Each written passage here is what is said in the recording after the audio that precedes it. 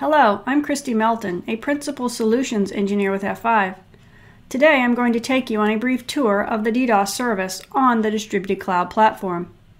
After logging into the console, you will navigate to the DDoS and Transit Services tile.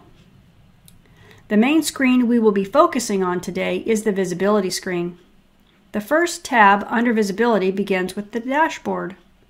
Please note that you can view all network groupings, IPv4 and IPv6 right here. You may also search. You can also adjust for bits per second or packets per second. And you can change the time frame you'd like to view as well.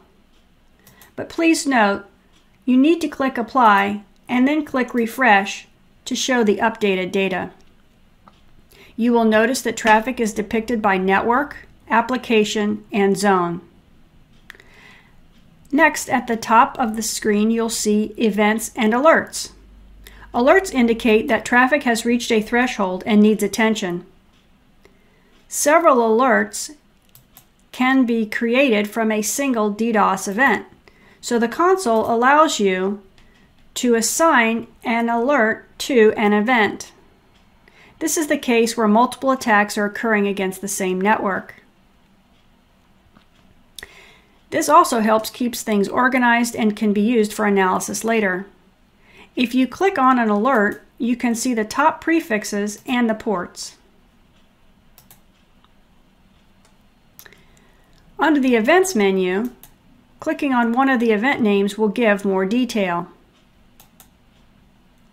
Under the mitigation annotations, a timeline is given as to what happened and when regarding the actual mitigation. If there is a PCAP file available that would help in the mitigation, then there is the ability to upload it here.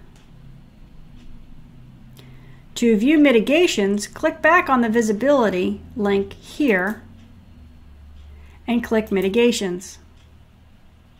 The Mitigation tab shows the recent and ongoing mitigation,